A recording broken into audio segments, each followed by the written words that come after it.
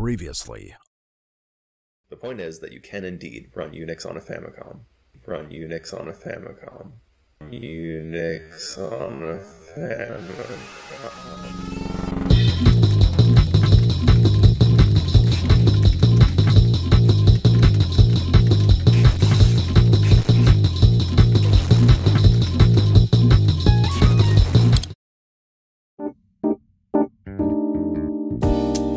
After my last video, some people were disappointed that I didn't achieve the goal of running Linux on the NES. So let's try this again. Just like last time, all of our code needs to run on the NES's processor, and our cartridge is limited to hardware that you could expect to find in commercial games of the era. But this time, we're not going to depend on the Famicom nor its accessories, and we're not going to settle for Unix. We're only allowed to use operating systems based on Linus Torvalds' Linux kernel. Of course, for this to be even remotely possible, we'll need an incredibly lightweight and stripped-down Linux distribution. Keep going, you're good, you're good, and stop. No recapping, we'll buff out those scratches. The Embeddable Linux Kernel Subset, or ELKS, will be our target operating system for this project, and it's surprisingly well suited to the NES when compared against the alternatives. This is because ELKS can run directly from ROM, with only 128 kilobytes of RAM, and it's designed to run on an IBM PC compatible with an 8086 processor. That's a more powerful CPU than the one in the NES, but the two are similar enough that it should still be possible to port ELKS. The trouble is that we'd likely have to rewrite most of the operating system to make it work, and if we do that, is it really still Linux? I don't know. So to play it safe, we won't be making a port. This, of course, begs the question, if we aren't porting ELKS, and we can't just put PC hardware in a cartridge, then how are we going to run Linux? Well, we'll do it the same way that we run video games on fundamentally incompatible hardware, with emulation. That's right, we're not just running Linux on the NES, we're running an IBM PC emulator. But wait, didn't I just say that the PC has a more powerful CPU than the NES? How do we emulate a more powerful system on a less powerful one? Well, considering that the NES is fairly slow to begin with, and that there will be some amount of emulation overhead, we can expect an emulator to run at a tiny fraction of the speed of a PC. We'll just have to hope that Linux is performant enough to make up for that to some extent. A much bigger problem for us is the memory. As previously mentioned, ELKS requires 128 kilobytes of RAM, and not only is that substantially more than the NES's built-in 2 kilobytes, it's more than the NES can even address. Of course, this is far from a new problem for the NES, and the well-established solution is to use a mapper chip. A mapper works by making only a small portion of the cartridge's total memory visible to the NES at any given time, and allowing the CPU to select which portion is visible. This is a technique known as bank switching, and it was made possible by a variety of mappers over the NES's lifespan, each with their own unique features and limitations. For this project, we'll make use of Nintendo's MMC5 mapper, since it's one of the few period-appropriate mappers that can manage this much RAM, and it's the only one that can also manage a full megabyte of ROM. That should be enough to store the emulator, PC BIOS, Linux kernel, and a file system, with some room to spare. Now we can't expect Linux to understand how to access any of this memory. What the hell is even that? So one of our emulator's main jobs will be to abstract away all of this hardware complexity, and present both RAM and ROM as one contiguous 20-bit address space for the emulated CPU to access. The CPU emulation will be divided into 4 main stages, those being fetch, decode, execute, and write. In the fetch stage, we calculate the address of the CPU's next instruction and copy the instruction byte by byte into the CPU's instruction cache.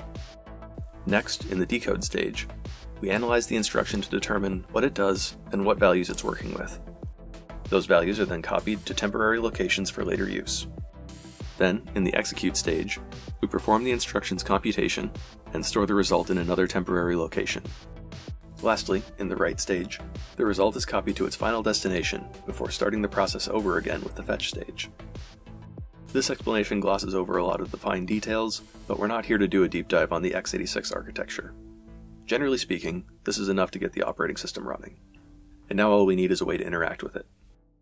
Thankfully, ELKS makes this fairly easy, since it can be configured to use a serial terminal, meaning that we just need to write a simple terminal emulator to send and receive ASCII data, and fancy graphics can be restricted to the emulator's boot screen. This is NES86, an IBM PC emulator that runs ELKS Linux on the NES. It runs slowly, as expected, and there's a noticeable delay between typing and characters appearing on screen, but critically, it doesn't drop keystrokes.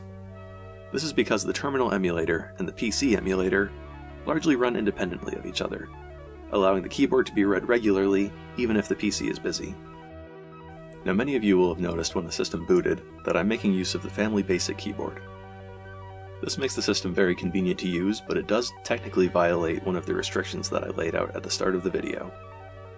So, to make this a purely NES experience, we can reboot the console with no keyboard attached to enable the on-screen keyboard. Pressing select at any time will open the keyboard and allow us to type regardless of what the rest of the emulator is doing. Now that we've got everything working, I think it's about time to show this all running on original hardware. But I can't. Unfortunately, my flash cartridge can't run NES86, and neither can most emulators for that matter. Probably because we're using more RAM and ROM than any commercial game ever did. But all hope is not lost. I can still think of one way to at least get closer to running on original hardware. For those who aren't aware, the first generation Animal Crossing games contain several playable NES titles, each with its own unique furniture item. Interacting with one of these items will use an NES emulator, developed by Nintendo, to play the game indicated by the box on top of the console. And in addition to the playable NES items, there exists an empty NES item, which normally only displays the message, "I want to play my NES, but I don't have any software." But, in 2018, James Chambers discovered that interacting with the empty NES item actually searches your memory card for additional NES ROMs, and allows most of the NES library to be played inside of Animal Crossing. We can use Cuyler's AC NES Creator tool to inject NES86 into a GameCube save file, but attempting to load it inside of Animal Crossing reveals a number of issues. Despite this NES emulator supposedly being one of Nintendo's most accurate, its MMC5 mapper implementation is lacking many features that NES86 relies on. So I guess it's time to stop relying on those features. Multiplication can be done in software instead of the MMC5's hardware. Memory management code can be rewritten to accommodate the limited bank switching options. And the whole emulator can be optimized down to 16 kilobytes so that everything fits in just half a megabyte. The only thing we can't work around is RAM. ELKS absolutely requires 128 kilobytes. And Animal Crossing's NES emulator does not give us a way to change the amount of available cartridge RAM. But we've come too far to give up now, and luckily, James Chambers has our back once again. James discovered that Animal Crossing's ROM loading functionality can be exploited to execute arbitrary code. If you want to know exactly how the exploit works, then I suggest you go watch Hunter R's video on the topic. For now, just know that the exploit lets us rewrite Animal Crossing's code by loading a specially crafted NES game from the memory card, and that, in theory, should enable us to increase the amount of cartridge RAM that the NES emulator can use. The hard part is figuring out what code needs to be modified to accomplish that, and this is where the Animal Crossing Decompilation project comes to the rescue. Members of the project have already partially decompiled the NES emulator, and by continuing their work, we can determine what needs to be patched. 3 weeks later.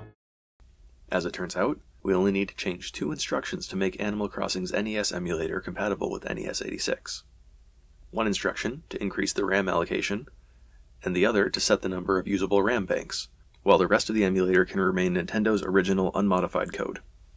Now all that's left is to pass our instructions into James's patch generator to create a new GameCube save file, which, when loaded by the NES emulator, will patch Animal Crossing with our custom code, and if we've done our job right, we should now have Linux running on our PC emulator, on Nintendo's NES emulator, inside another giant emulator. And to celebrate this accomplishment, let's close out this video with a nice game of Tetris, at 30 seconds per frame. Let me know what you think of all this in the comments. Maybe if there's enough interest, I could try building a custom cartridge with a real MMC5. In the meantime, I've got some fun new project ideas to work on. Anyway, I'd like to give a special thanks to all the people that helped make this project possible. Thanks to the NES dev community, the ELKS Linux developers, the Animal Crossing Decompilation team, James Chambers, Cuyler, and Hunter R. And last but not least, thank you for watching.